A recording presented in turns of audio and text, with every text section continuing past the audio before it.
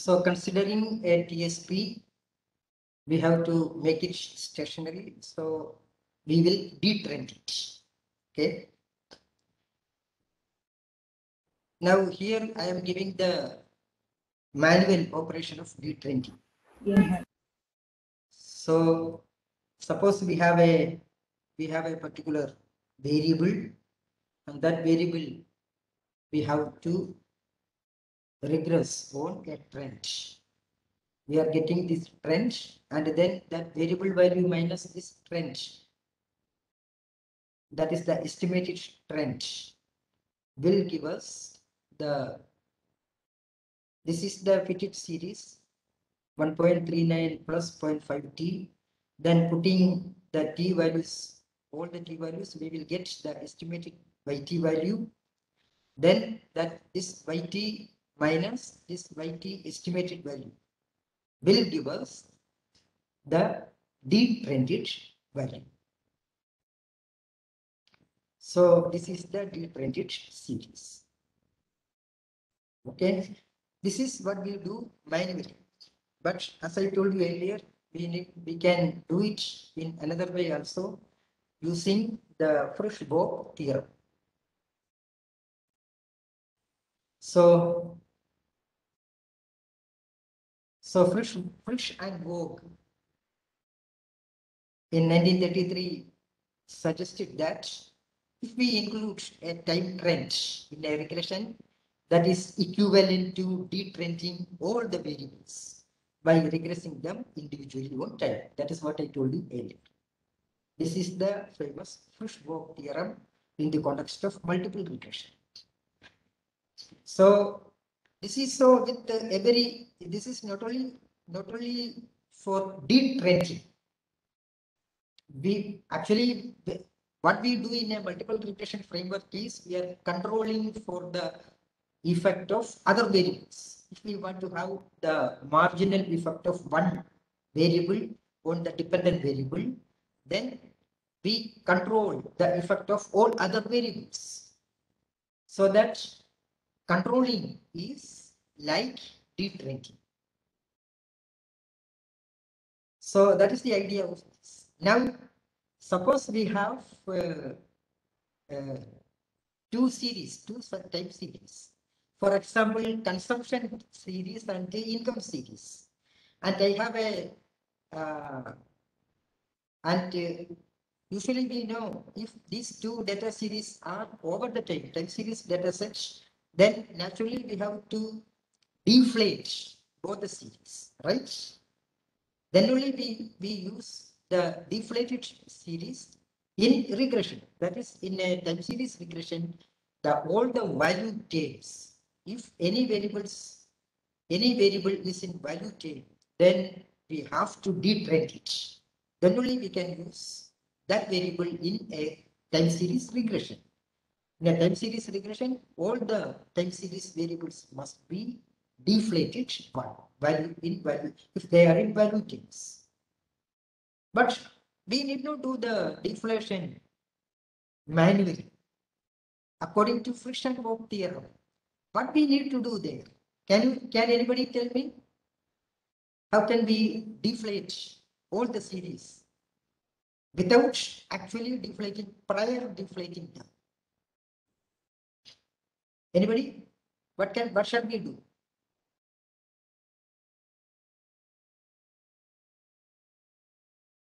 Anybody getting any idea?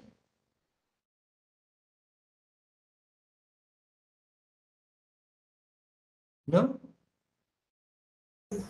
Sir, can you please repeat the question, sir?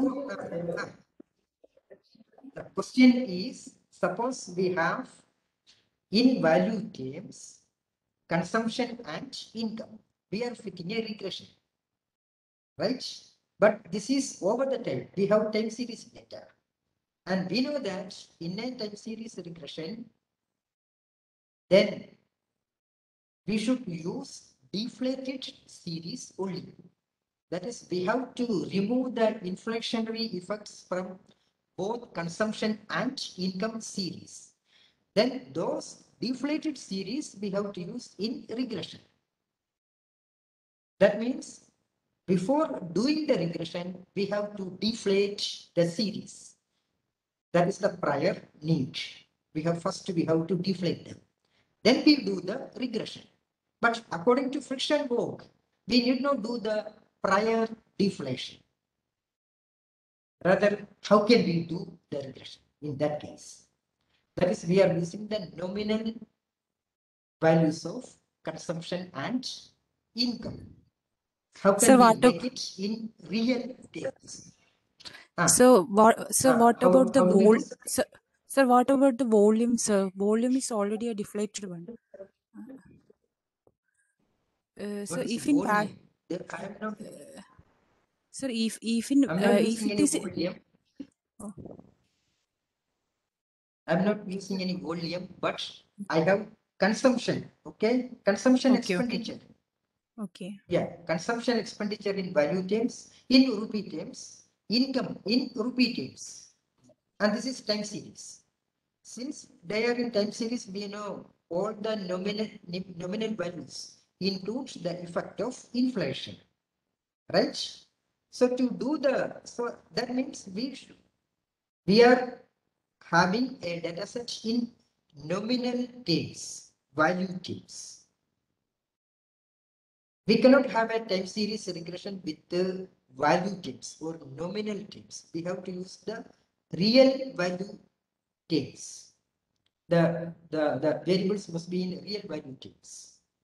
So we will get the real value terms from the nominal value terms by deflating the nominal values.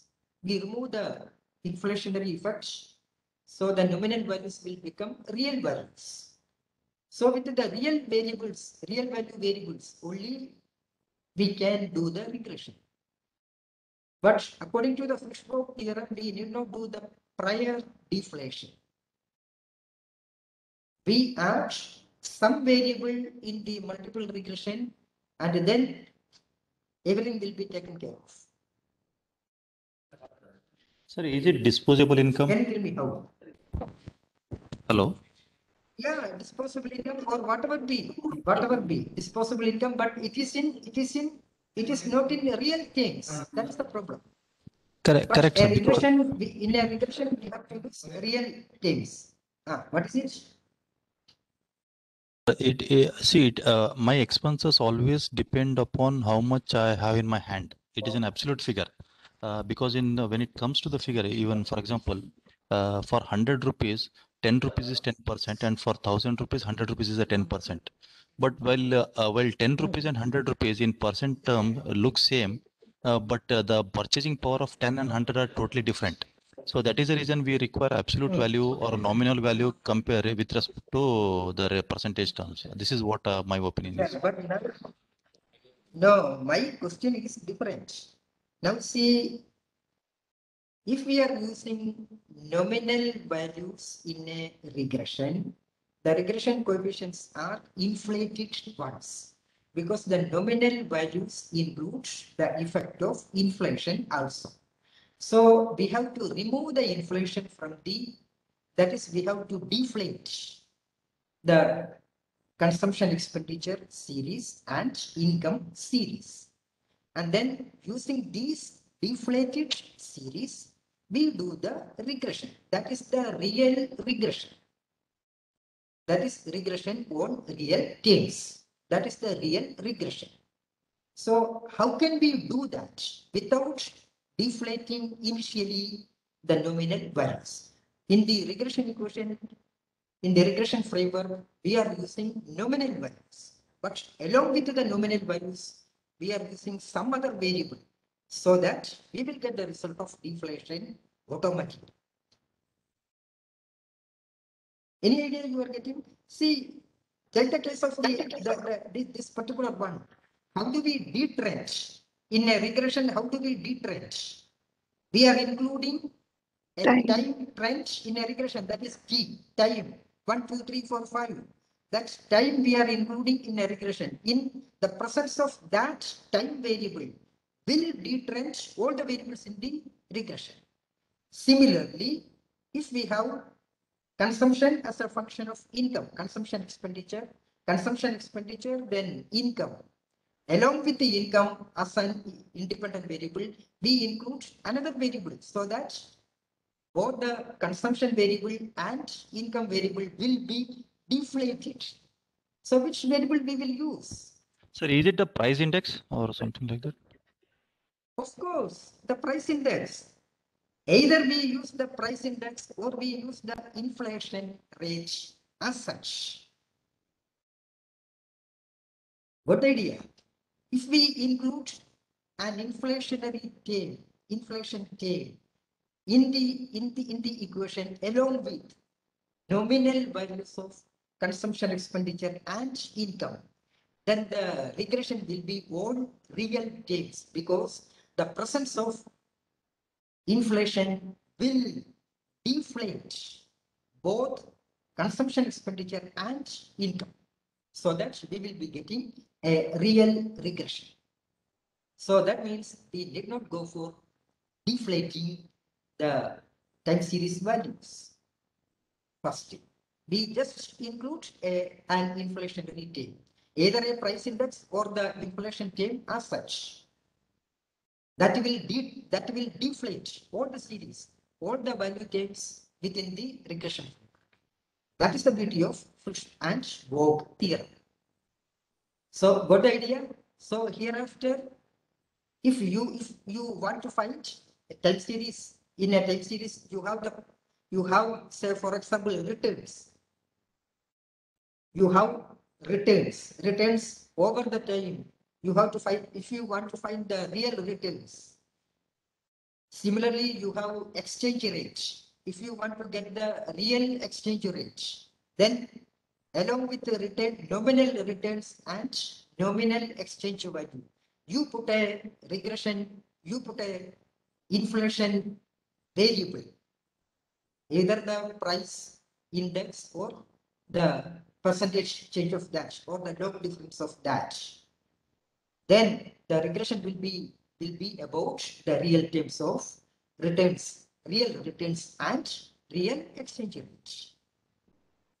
So that is the Frisch-Vogue theorem. Got it? Now the residuals we get from including a time trend is usually interpreted as the cyclical components in business cycle theory, or we use it for estimating the trend growth rates. Okay, is it clear?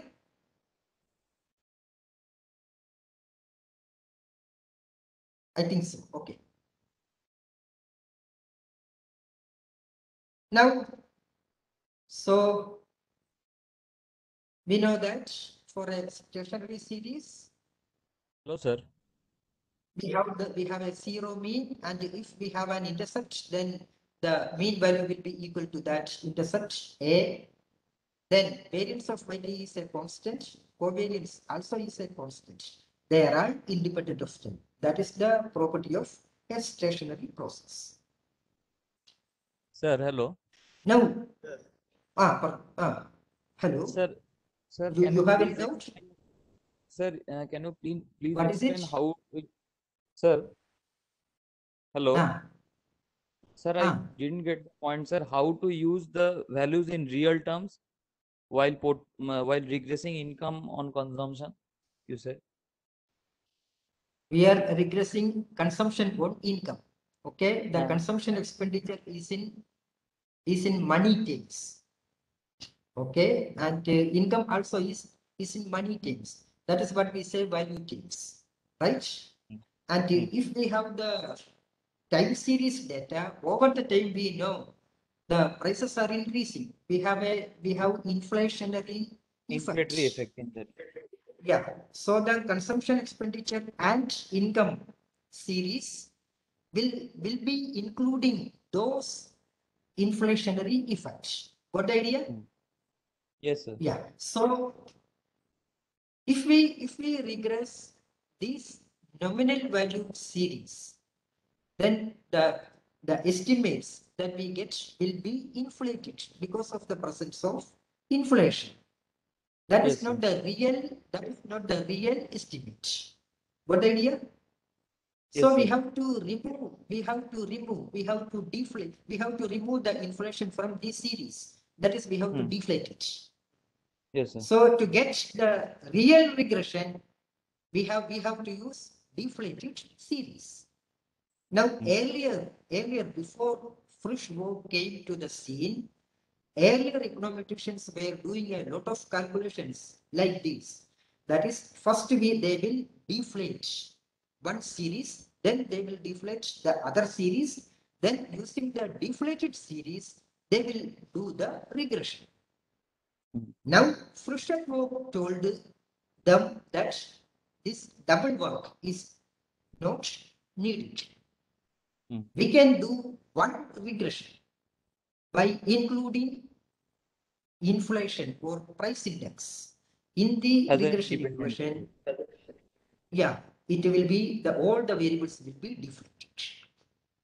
But sir, there will be a simultaneous problem again. There may be the possibility of multicollinearity between the variables. See, in a time series, regression, sometimes there may be the problem of multicollinearity. But remember, multicollinearity is not a major problem. We can just close our eye towards that, right? Yes, sir. Yeah. Okay. What is it? Somebody was asking. Sir, I have a question. Do you mean to say in the time series analysis, we don't have to worry about the multicollinearity when we do multi-regression? Multiple regression. Right. You remember in the last class, in the last class I showed you an example, right? Yes, sir. See, yes, sir. if there is any serious multicollinearity problem, what we have to do is we remove one of the variables, right? But Yes, sir. sometimes if we remove the variable, the model will not become adequate. Okay. We will have the specification problem. Right, sir. So the specification problem is more dangerous than multicollinearity problem in consequences. So we have no other way than what? Ignoring multicollinearity. That is why it is given as the last one. Just ignore it. Okay. Okay, sir. Thank you. Right. Sir? Yes, sir. Sir, one thing, can you explain, sir? Every time series is either a TSP or a DSP. So, so for every time series, we have to first detrend it and then we have to estimate it, sir. Now see, every time series may be either a DSP or a TSP or both. Okay. Yes, sir. Okay, in DSP also we can have a deterministic trend. So in finding unit root, therefore we will have several options. If we have a trend, then we have to remove the trend and find whether there is a unit root or not. There are some options. When we come to the unit root case in the workshop, I will show you that. Okay. So we have sir, that means we can detrend it by including a time variable. What is it? Sir, and you will show us in Gretel how to detrend it, no, sir? Oh yes, oh yes. We will do in the afternoon that. Okay, The thank unit you, root test and integration, everything I will show you. Thank you. So if there is any trend in a variable, first we have to detrend it. For detrending in the unit root test framework, we include a time trend that will detrend it, right? Thanks to Frischwald theorem. Yeah, so that procedure is there. That I shall show you. Okay, now Now let us see the consequence of unit root. Why non-stationarity is a problem in regression. Now we know that as stationary time series we can express in terms of a regression model with fixed coefficients. So the coefficients are to be considered fixed. However, the OLS estimator in the presence of a unit root cannot have an asymptotic distribution. See, asymptotic distribution means the distribution of the OLS estimator as time increases infinitely. Asymptotic means as time increases infinitely. Now, why we say that the OLS estimator in the presence of unit root does not have an asymptotic distribution? Now we know that the OLS estimator from a regression of YT on XT, we can estimate using the ratio of covariance of YT and XT divided by the variance of XT. That is the formula. Covariance divided by variance of XT. Now, suppose YT is stationary variable and XT is non-stationary variable. Then what will happen? The OLS estimator from the regression of YT on XT will converges to 0 asymptotically because variance of XT is a function of t and it increases infinitely with time. We know that. For a non-stationary variable, variance of that variable is a function of time. Here XT is non-stationary. If XT is non-stationary, then its variance is a function of time. And in the OLS estimator equation, covariance divided by variance of XT. This variance of XT will increase with the time, over the time. As time increases, the variance of XT will also increase. And the regression coefficient will theoretically, okay, theoretically it will converge to 0.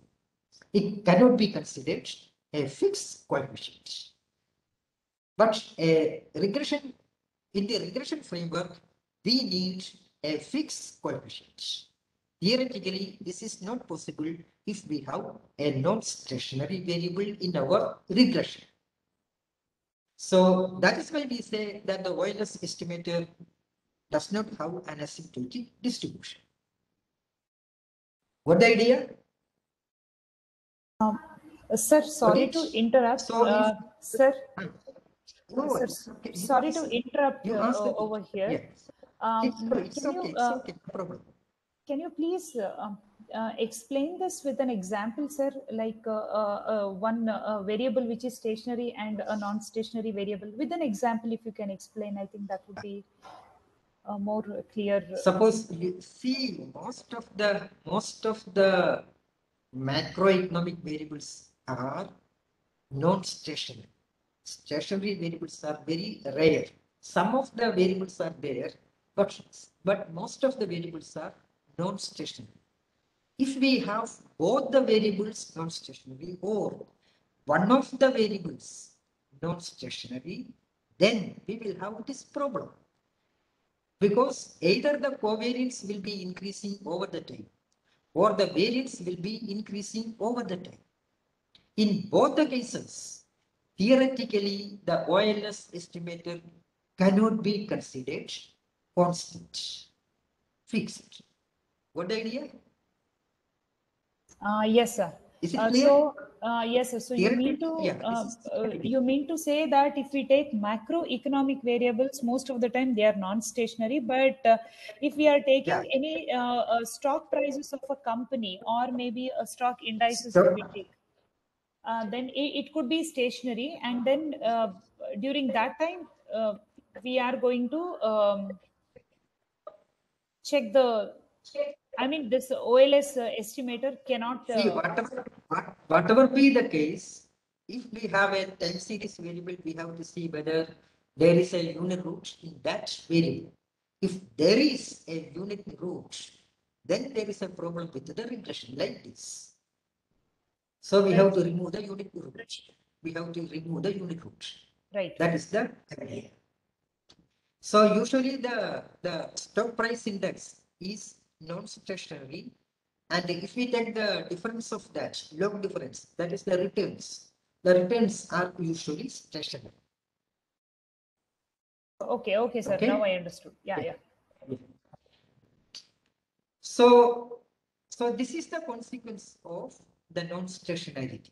We cannot expect a constant or fixed OLS estimated from the regression of non-stationary variables.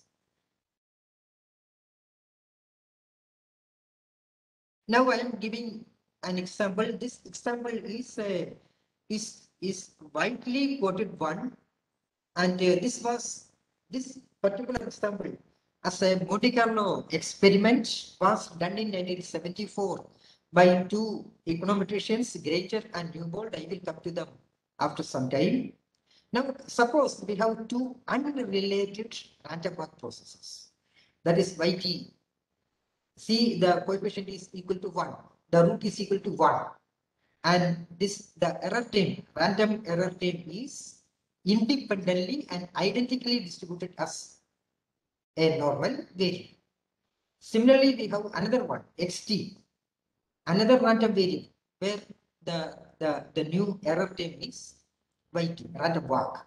Okay, so we have two random walk processes. Now, along with this, we have an additional assumption that the covariance between UT and VT is 0. There is no relationship between these two. If there is no relationship between these two, then YT and XT must be unrelated. They must be independent of each other. Okay. Now, suppose we fit a regression of YT on XT. We are fitting a regression of YT on XT. And we know that YT and XT are two unrelated random walk series. There is no way we can have a valid regression. But now what will happen? We know that if there is no relationship between YT and XT, the R squared from this regression must be around 0. It must tend towards 0, close to 0. But what will happen when we do this? Here, I am giving the example. I told you it was the 1974 Monte Carlo experiment by Granger and Newbold. They got very high R squared and highly significant T values. That is an R squared value very close to 1 and very, very high T values. That means the regression as a whole is highly significant statistically, but they got a very low DW statistic. But where do we use the DW statistic? For finding whether there is any autocorrelation among the residuals or in the error table. That is whether the no autocorrelation assumption of the error table is violated. To test that, we use the DW statistic. Here they got a DW statistic that is close to 0. Now what they did is they run the regression in first differences. That is, they difference both YT and XT. And we know by differencing they become stationary. Now what happens is when they regressed it, the differences, they got an R squared value close to 0 and the DW statistic close to 2, indicating there is no autocorrelation, the model is adequate. R squared close to 0 means that there is no relationship between YT and XT, what we expected. So the high R squared that we obtained earlier was just spurious. So the earlier regression was a spurious regression.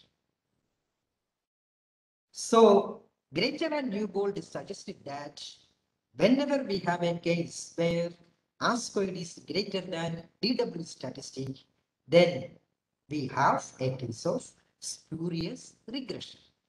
That is invalid regression. We cannot depend on that. That is, we have to make the series stationary and then do the regression. Then only we will get the valid regression. So this is the case of the spurious regression I told you earlier. You remember the last day I told you about the spurious regression. So remember this particular suggestion by Granger and Newbold, that is whenever R squared is greater than DW, the equation is spurious. Now, next time when you attend any seminar and somebody is presenting a paper with a very time series data, very high R squared, and we know that whenever we have a very high R squared, we will be very happy because the model explains our model explains the variation in the dependent variable very highly. So we will be very jubilant about that. So getting an R squared is very much happier for us. So next time when you attend a seminar and somebody is reporting on very high R squared, ask him what is about the DW statistic. I told you earlier, there is a practice of not doing or not reporting the results on the model adequacy test. One must do that first. At least the DW statistic must be there, so that we can find out whether the model is not suffering from auto-regression. So next time you ask him, where is your DW statistic? And ask to compare that. And you have to educate him, if the R squared is greater than DW statistic, that the result you obtained is a spurious one. It's nonsense. Now, actually, there is a difference between nonsense regression and spurious regression. I shall come to that shortly. It is here. Is it spurious or nonsense regression? Now, there is a long-standing puzzle over high correlations between what ought to be unrelated time series variables. For example, the high positive correlation between the murder rate and membership of the Church of England. This was the study done by Yule in 1926. I told you about George Eugene Yule, from whom originated the auto-regression process in 1926. So in 1926, he did a study on the correlation between the murder rate and the membership of the Church of England. He collected time series data on murder rate and membership of the Church of England, and he got a very high positive correlation between the two variables. Now, can we take that high positive correlation in its face value? So there is a problem, right? We cannot expect a positive correlation between the murder rate and the number of Christian devotees of Church of England. And therefore, he classified the correlations or regressions in two types: nonsense regression and spurious regression. And nonsense regression is the one that we get from the integrated but mutually independent type series. That is, we have high serial correlation in each series, very high correlation. The spurious regression we get with the variables depending on a common third factor, such as a linear trend. So, what Granger and Newbold called a spurious regression is actually a nonsense regression in the language of Yule, because the so-called spurious regression of Granger and Newbold is obtained out of integrated time series. because of very high serial correlation among the residuals. Got the idea? And spurious regression happens when the variables, all the variables are depending on a third factor. That is some other factor. For example, a linear trend. In the case of the above one, that is the high positive correlation between the moderate and the membership of the Church of England. In both the cases, we have a linear positive trend. Moderate is increasing over the time. There is a positive trend. Membership of the Church of England is increasing over the time. There is a positive trend. So the correlation that we get between these two variables is actually the correlation between the two trends. Now, what Yule did is he removed the trend from these two variables and he got a close to zero correlation between the variables. Hello, sir. What idea? Sir, in the example you said, sir, in the example you said that income and consumption, when we are regressing consumption on income, there is a common factor that is inflation. If we consider inflation as an independent, if we consider inflation as an independent variable, then the problem is solved. Yeah, that is we are deflating both the series. Exactly. If we do not consider inflation as an independent variable, will it be a problem of spurious regression in that case? Of course, because see, if we find that there is unit root in the series, then it is then both the series are integrated. Got it? All the series are integrated. So there is a problem of nonsense regression in Yule's language, or spurious regression in Granger-Newbold language. Actually, these days in time series econometrics, these two differences are not kept. Both the nonsense regression and spurious regression are used, these two terms are used interchangeably. So in general, instead of the nonsense regression, we are following the Granger-Newbold terminology. That is the spurious regression. Actually, there is some difference between these two. The spurious regression, usually we get if there is a third variable affecting the two variables.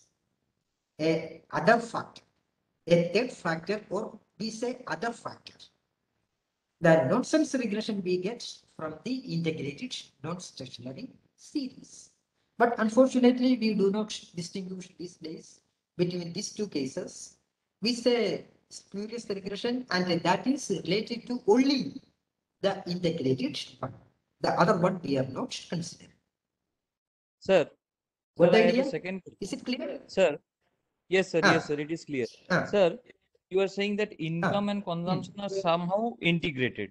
Sir, should they be integrated of the same order, or they may be integrated of some other orders even? Maybe we have to check for the order of the integration. We have to do the unit root test. Okay. So otherwise we cannot tell. Usually the national income figures in some context, in the case of some countries, the national income or the consumption series are integrated of order 1, but in some cases we find that there are 2 unit roots. So it varies. So first we have to see whether first we have to see the order of integration. Okay? Yeah. Right? Okay. Oh, yeah, right. So now here I am giving an example, income and consumption. So here we are regressing consumption on income and getting, see the p values are 0. That is, the t values are very, very high. So we are getting a highly significant model. And aspect is 0.9975. So one will dance if one gets this particular aspect. It's very close to 1. And the F probability value also is that also is 0. But the question is now, see the Durbin-Watson test. It is 0.68. It is 0.68. And that is less than our aspect. So this is nothing but a spurious regression.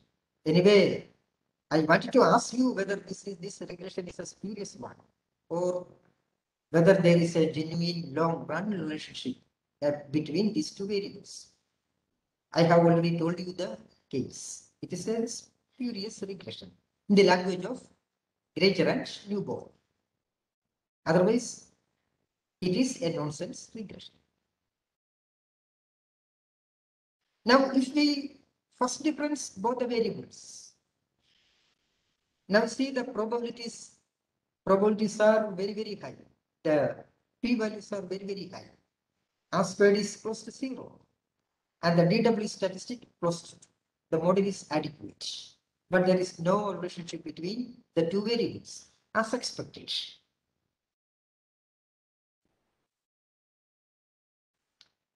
So this is the case of the spurious regression. Now here we have the time series plot of income and consumption. And here we have the differential variables. Both income and consumption are non-stationary, and delta, the difference series are stationary.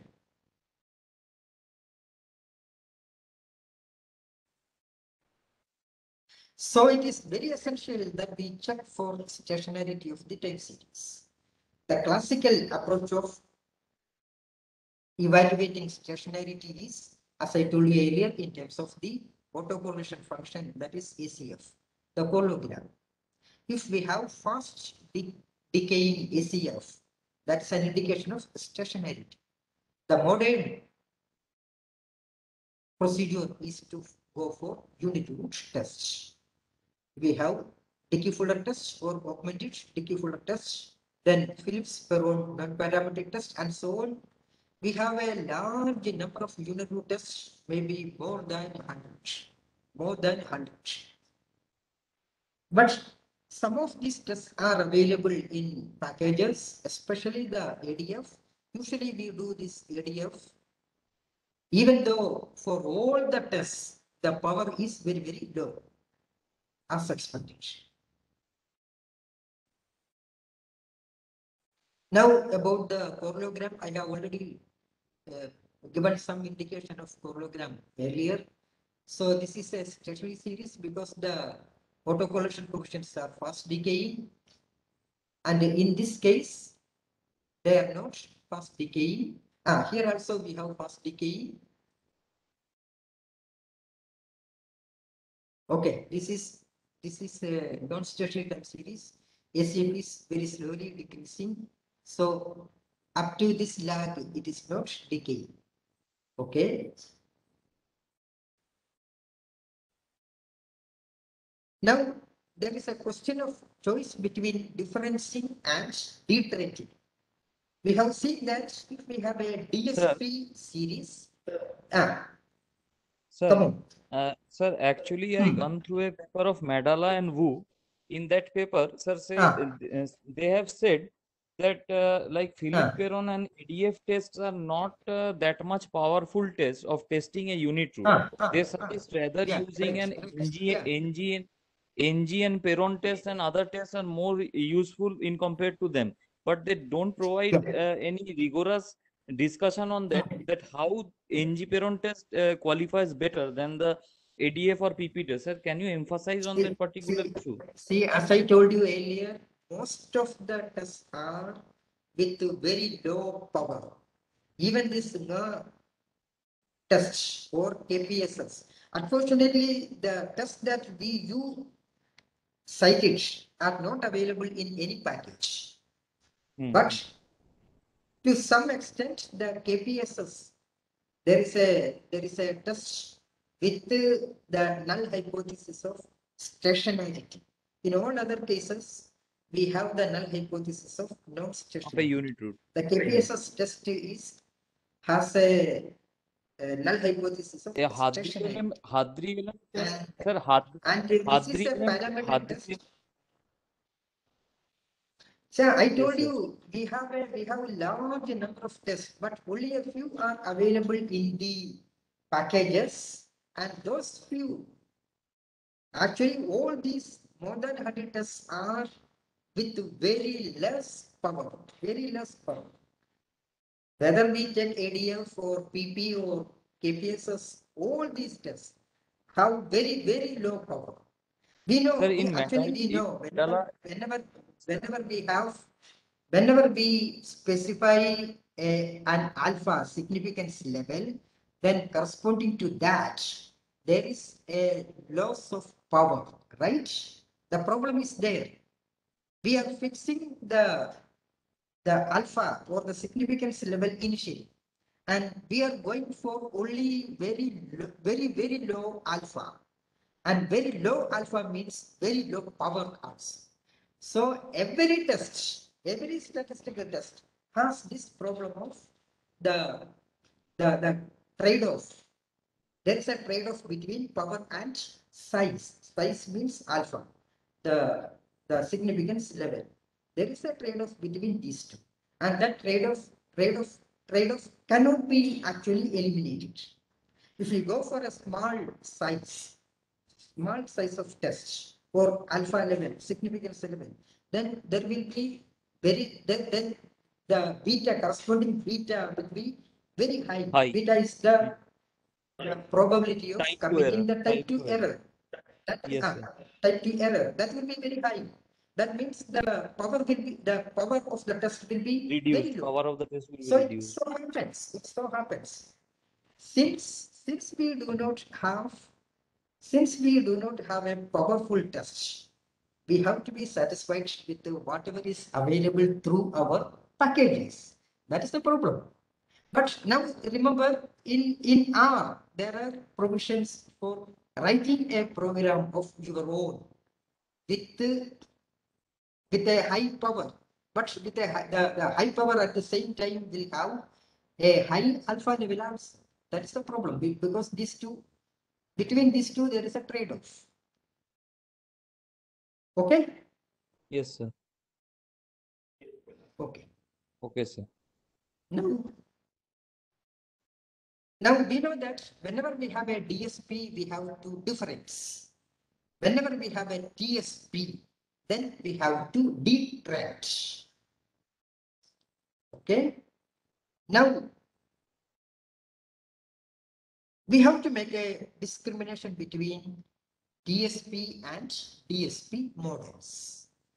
Whether the root of the series is equal to 1 or whether it is less than 1. Whether the series is integrated or not. And that is the significance of the uniroot test. Now, I shall tell you some history about the uniroot test. The first ever attempt at a uniroot test was done by Nelson and Prosser in 1982 using the augmented Dickey-Fuller uniroot test. Their null hypothesis was that a time series belongs to different stationary process class against the alternative hypothesis that it is a TSP, trend stationary process. And they carried out the augmented Dickey-Fuller test on 14 US macroeconomic time series. And they found that 13 out of the 14 belong to the DSP class. The only exception was the unemployment rate. These are the variables that they used. That is real GDP, nominal GDP, real per capita GNP, industrial production, employment, unemployment rate. Unemployment rate was the only one where we reject the uniroot null hypothesis. All others do not reject the uniroot null hypothesis.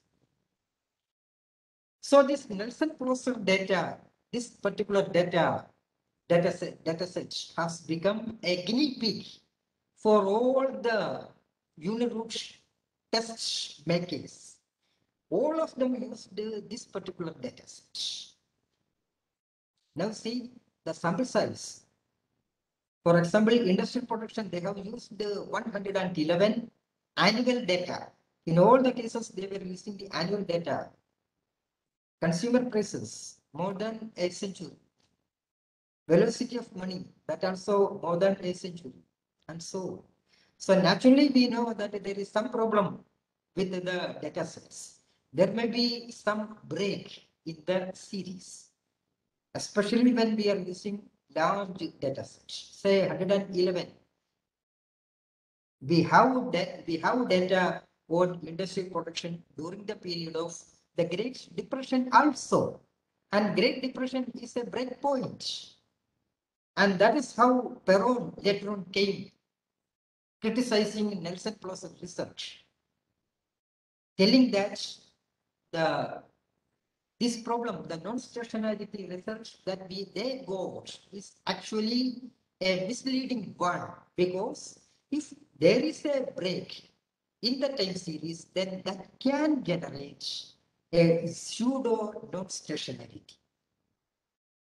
So the non-stationarity that Nelson and Prosser found in most of these time series, according to Perron, was because there was or there might be a break in the series. So then a lot of other studies also found, and Perron came out with a new uniroot test with the break, and he used the exogenous break. So he used a choke test, and then there came endogenous break test, and so on. We have a large number of uniroot tests these days, including recognizing the break. So in general, if we have a non-stationary series, then we have to run the regression in first differences. And this is the procedure used in the classical ARIMA modeling.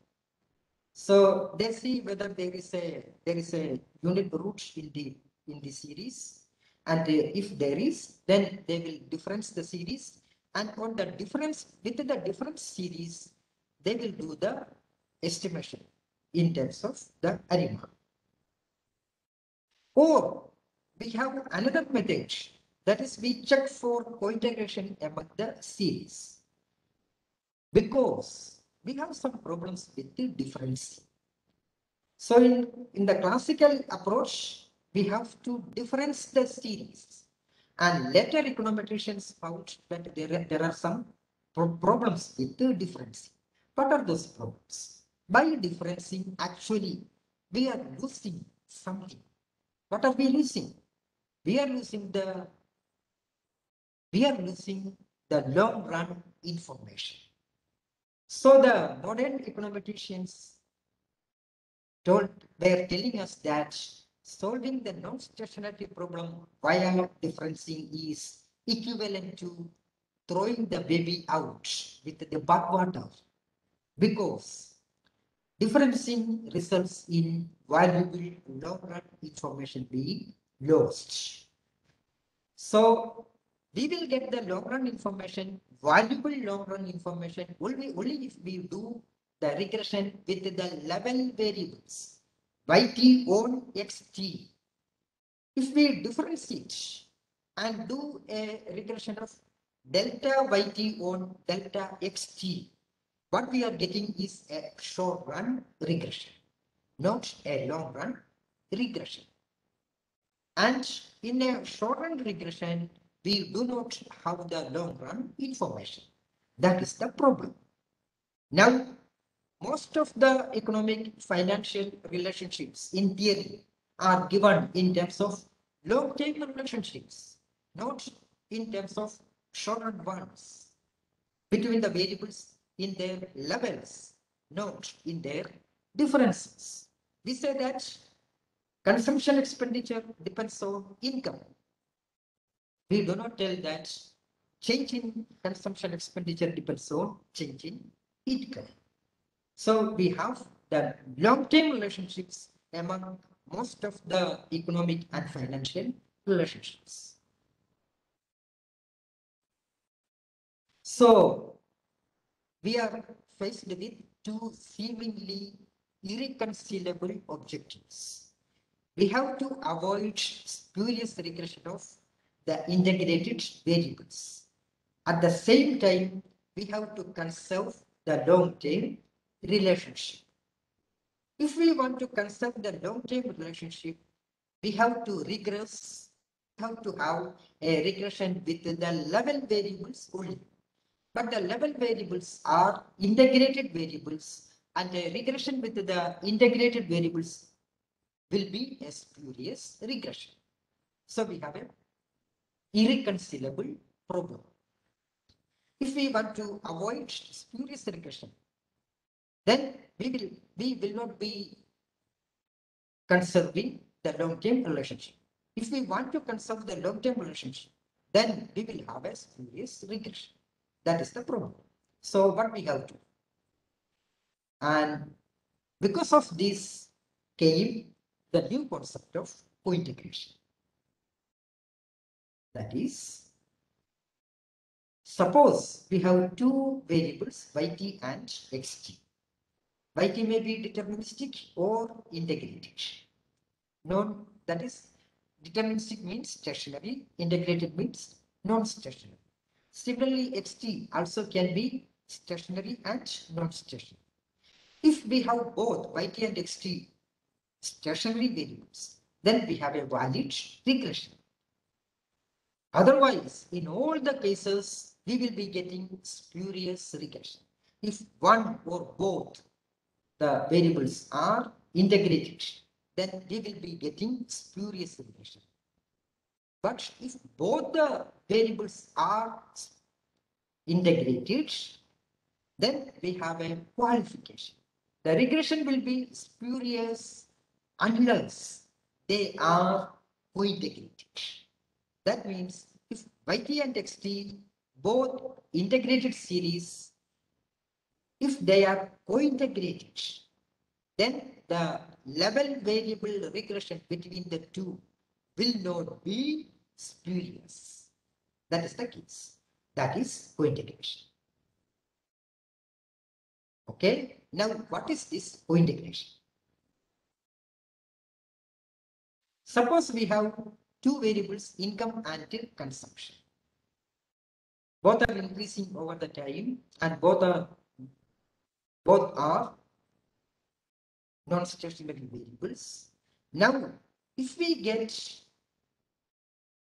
a linear combination between income and consumption, what will be the linear combination between income and consumption? For example, income minus consumption. That is savings, right? So we have a linear combination of the two non-stationary variables. This savings also may be non-stationary. But in some cases, some contexts, the linear combination savings may be stationary. If the linear combination is stationary, then we say that income and consumption are co-integrated. In that case, we can have a valid regression with the income and consumption in the level variable itself. We did not go for difference. That is the idea of co-integration. That is, if a linear combination of two non-stationary series becoming stationary, then we have the case of co-integration. Now, in this particular case, the two variables are moving almost together, and that togetherness tells us that they are co-integrated. That is, co-integration also implies that the position of one variable will tell us the position of the other variable. So at any level here, the position of consumption will tell us the position of the income variable. And that is co-integration. So if two variables are non-stationary, they seem to move together if they are co-integrated.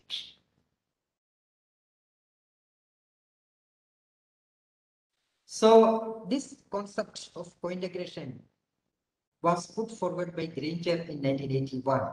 This combines both the short-run and long-run perspectives.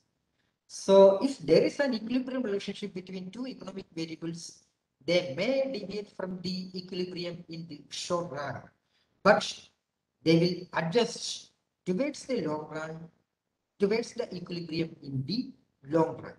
That is the concept of co-integration.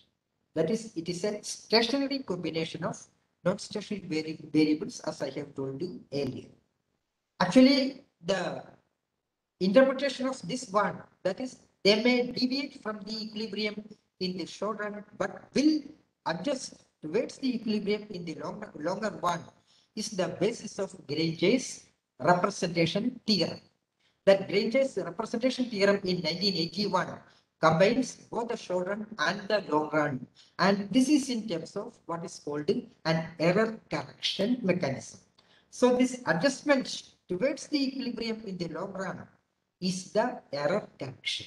That error correction will lead the short run disequilibrium into the long run equilibrium. So that is the idea of Granger's 1981 representation theorem. Now, as I told you earlier, the same one. We have the data on income and consumption over a long period of time, and their difference, that is the linear combination of income and consumption, that is saving, also may be upward trend, also may be having an upward trend.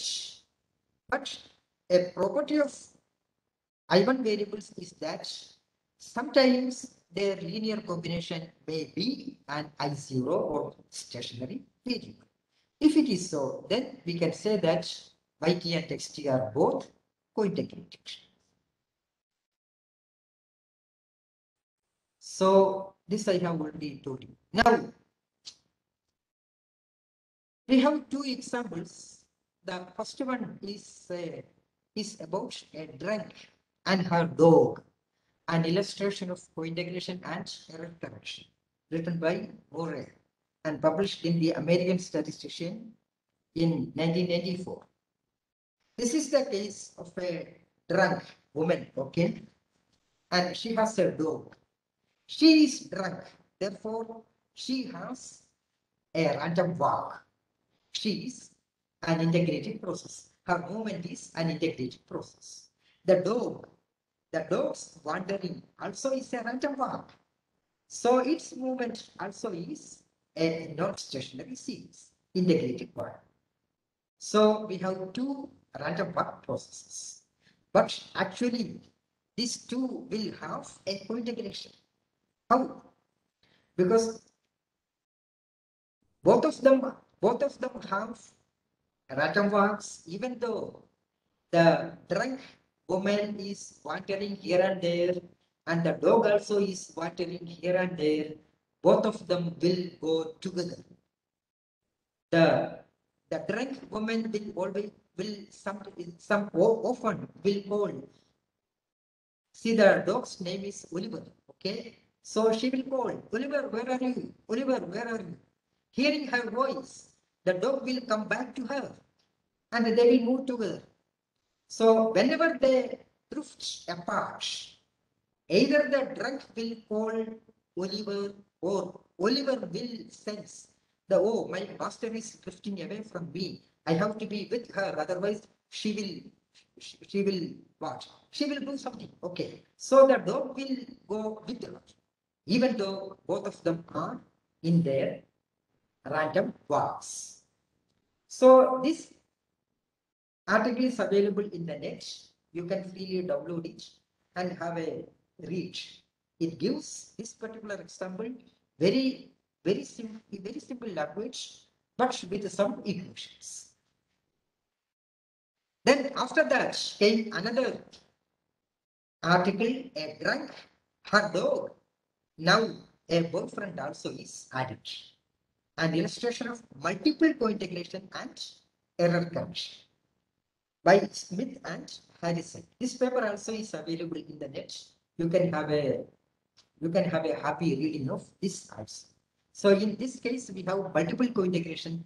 That is the drunk with her dog, and the dog with the drunk, then the drunk with her boyfriend, and then the drunk and the dog with the boyfriend. So we have multiple co-integration cases.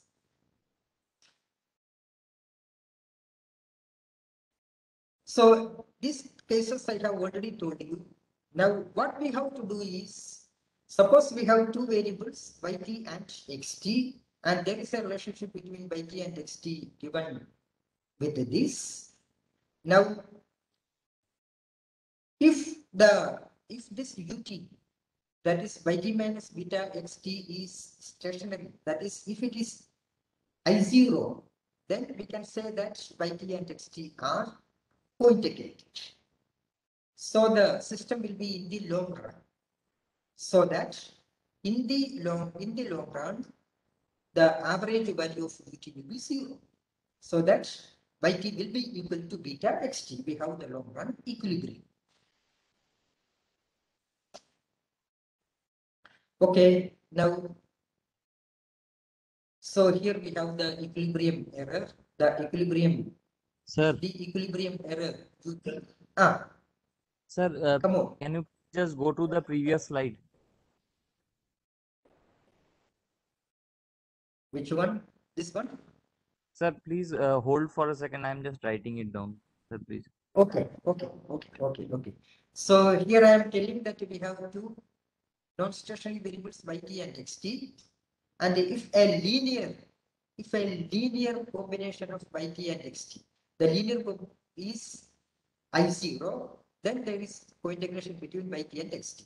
The linear combination we will get like this, that is ut equals yt minus beta xt. Okay, so in the framework of a regression, this means that first we regress yt on xt, get the residuals. The residual we are getting from this. That is the original value of yt and the estimated value of yt. That is beta xt. So we are getting the residuals. So if the residuals are stationary, then yt and xt are co-integrated. And this beta is called the constant of integration. And this particular equation is called the co-integrating regression or co-integrating vector. Okay, shall I continue? Yes, sir. Yeah, okay. So here we have the equilibrium errors. The equilibrium error is a stationary one. So one way to test if there is a relationship between non-stationary data is to find if equilibrium error is returned to 0. If long-run relationship is there, then the errors must be a stationary series and they have a 0. Okay, this already we have seen. This we have already seen. See, the concept of co-integration was introduced by Granger in 1981 and Engel and Granger in 1987. Also explained the concept of integration, and then this co-integration is used as a statistical property to describe the long-run behavior of economic time series. This we have already seen. Now, how can we distinguish between a genuine long-run relationship and a spurious regression? We need a test for that. That test is the co-integration test.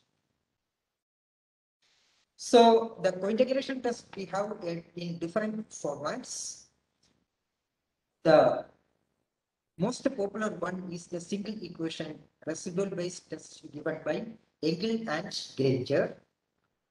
Then we have a Durbin-Watson co-integrating regression test, but this is very rarely used This is not available in any package also. Then the first one we can augment with the augmented angle departure test.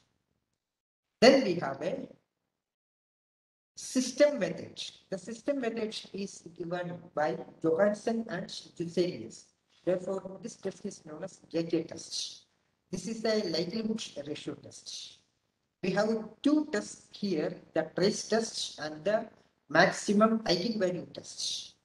I shall tell about the JJ test in the context of the package, then that is during our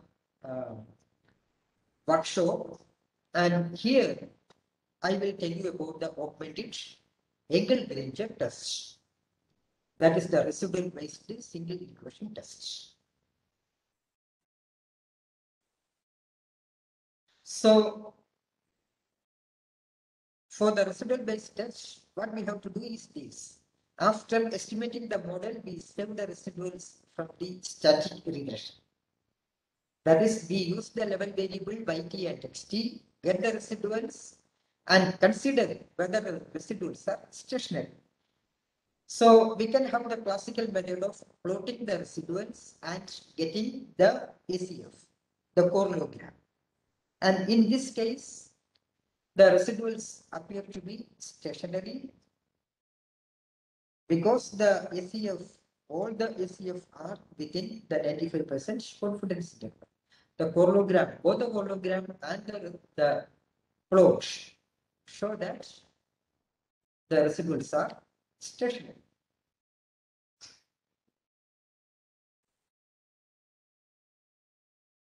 So that is the classical one. Then we can do it with the uniroot test also. So we have the three steps. Test that both the variables have the same order of integration.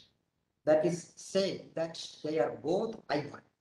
So now, one precondition for the co-integration test is that we should have the same order of integration for all the variables.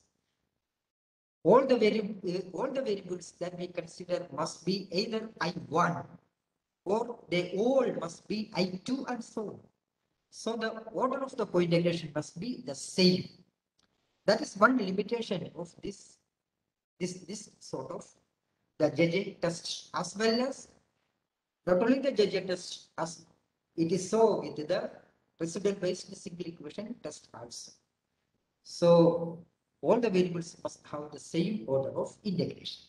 So this we can do with the uniroot test.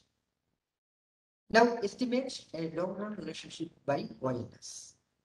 That is with the level variables, and then get the residuals and see whether the residuals have a unit root. If the residuals do not have a unit root, then that means if they have a unit root, that means there is no co-integration.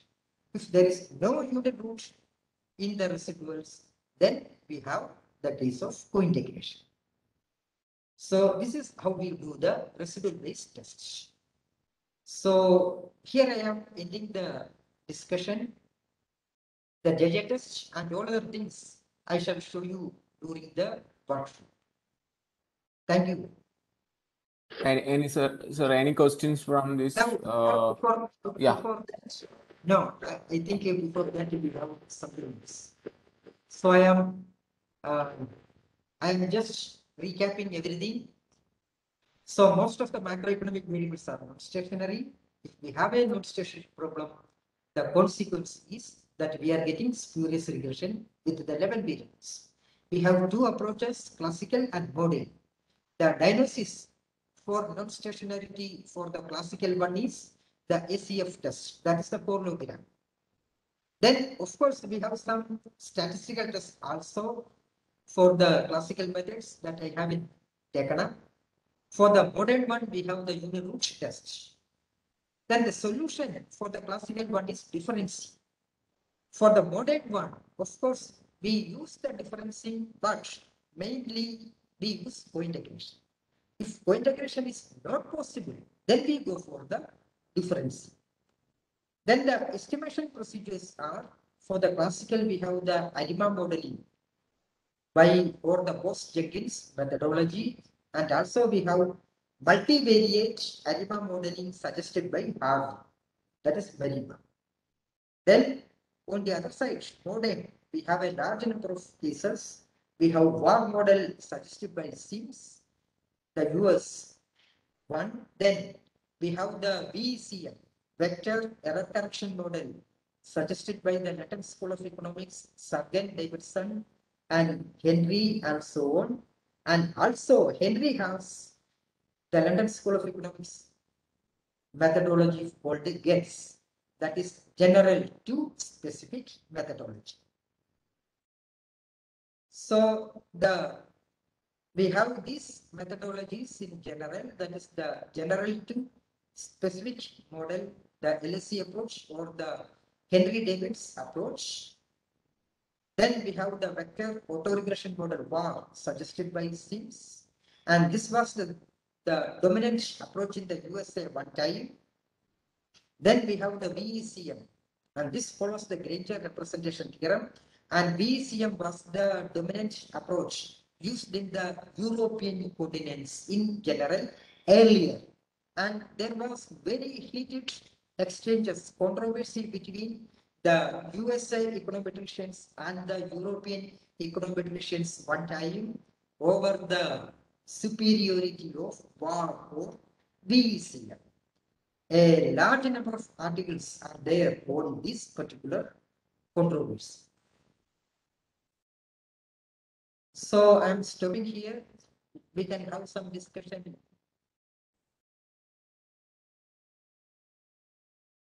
So we can have some discussion. Anybody have some questions or queries you can ask right now? Hello, sir. Come. Sir, you said that first of all, we need to check the stationarity of the series that we are going to basically use in regression. And if we find that they are non-stationary and having the same order of integration, we should go for co-integration. Yeah. Right. And in that term, we need to use the basic OLS method. If they are found that they are integrated of the same order. Yeah. Sir, right. Other than OLS, can we use the fixed effects or random effects? Those models those are used in static panel or those models in this mechanism? No. See, the problem is for you are referring to the panel data, right? Yes, sir. Yeah, for the panel data, we have different panel data unit root tests. We have a large number of panel data unit root tests. We have to do that. Similarly, the co-integration, we have different panel data co-integration tests that we have to do. Unfortunately, in Gretel, these are not available, but these are available in eViews and Stata. eViews and Stata, we can do that. So in these are possible only in time series. Panel data is different. So in panel data, we have separate unit root test and co-integration. We have to do it separate. This we cannot do there. That is ADF, PP, KP, SS. All these tests are not possible in. We cannot use the panel data with these tests. Separate packages are there available. In otherwise, we go to R and download the programs, panel data unit root programs, or co-integration programs. We can do that. Unfortunately, it is not available in Gretel, but some small programs are available for, I think, for the panel data co-integration. I think one test, but sometimes that is not working properly. I don't write that, but it is safer to go for Stata or events in that case. Okay, sir. Yeah. So anybody else?